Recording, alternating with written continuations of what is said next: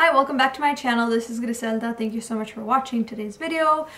Today I'm going to be showing you how I clean both my shoes, my sneakers, and my makeup brushes.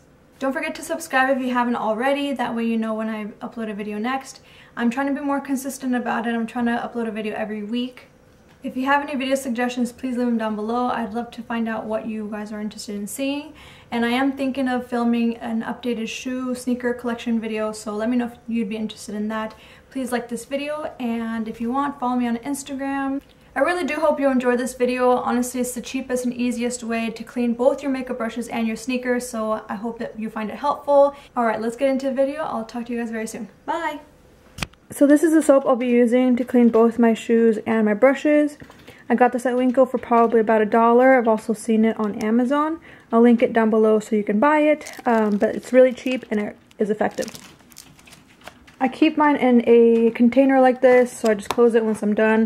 I've used this a lot and it looks almost entirely full. To clean my shoes, I'll also be using a toothbrush. So I have a pair of Roshis that I want to clean. I don't know if you can tell right here, they're dirty. I got them in some grass and mud. I will wet the part that's dirty, and then I'll take some of the soap on my brush and just wash it off.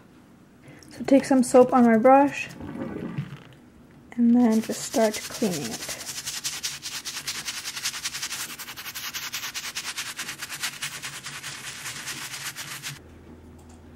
So here you go, they're still wet, so I'm going to let them out to dry, but I just wanted to show you how clean the sole is compared to the other ones that I haven't cleaned yet.